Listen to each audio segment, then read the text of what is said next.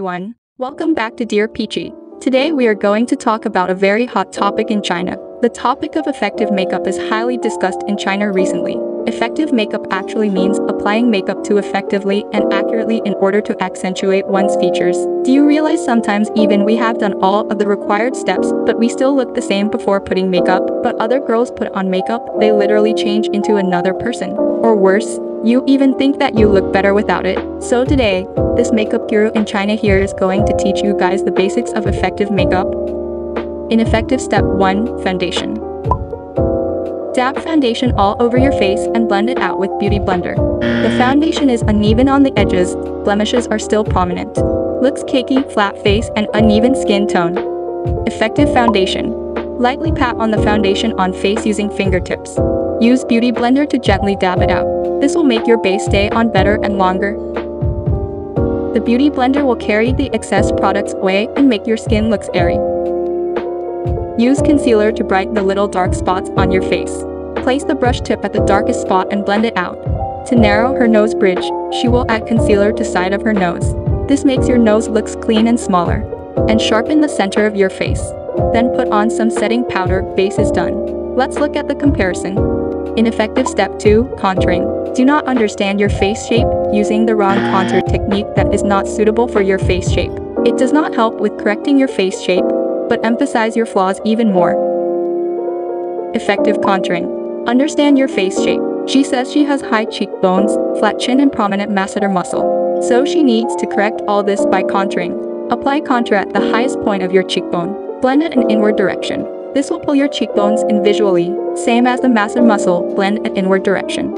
For chin, add shadows at both sides of your chin to sharpen your chin. Time to compare. Ineffective Step 3. Eyebrows. Drawing out the frame and fill them in. Looks unnatural. Flat brows on flat face will not refine your features. Extend the end of brows excessively will make your eyes look wider apart. Effective eyebrows. Understand the brow shape suitable for yourself. Arch brows are more suitable for rounded face or flat features. Add strokes at the front of your brows. This can set your eyes closer to each other. Look, this really makes a big difference. Ineffective nose contour. Adding too much shadows at the sides of your nose to narrow your nose bridge. Your nose did turn out to be higher, but the tip of your nose become bigger. Drawing a straight line from nose root to the tip of your nose. Wrong. Looks unnatural. Effective nose contour. Divide into 3 steps and blend out evenly. Add matte highlighter to brighten up nose bridge and nose tip. Do not overdo your nose bridge if you have a bigger nose tip. Ineffective Step 4. Eyeshadow. Using the wrong steps for your eyes. Start from the front to the end of your eyes, taking shades from the lightest to the darkest. Putting too much eyeshadow at the end of your eyes, making your eyes look wider apart. Adding shimmery shade under your eyes but still can't create the natural jelly rolls under your eyes. Filling in your eyeliner like this can't help to enlarge your eyes. Effective eyeshadow.